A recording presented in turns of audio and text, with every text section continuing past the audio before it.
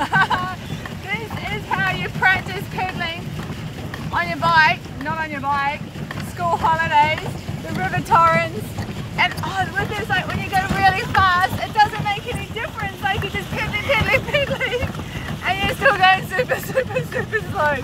But this is really fun. Check this out, like out here in Adelaide, River Torrens, convention centre there, and it's really fun when you're like going really fast and then you crash into the other boats. It's really fun, but it's a really good workout actually. It's a really good workout because you're like pushing really hard and you're not actually going anywhere.